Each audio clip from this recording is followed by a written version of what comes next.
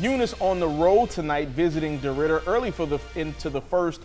Following a turnover, Ronnie Crosby eases past the goal line to put the Dragons up early 7-0. Now later in the first, the Bobcats responding as Josh Brown with a deep ball finds Tylen Cooper. That won't be the last time you heard that name tonight. He was open for an easy score. Hey! Eunice ties it at 7. Now in the second, Dragons up 28-14, but the Bobcats hanging around as Brown finds his best man, Cooper, once again to make it 28-22 before the half, but the Dragons hung in there a little better as it is Deridder that gets the victory 49-38.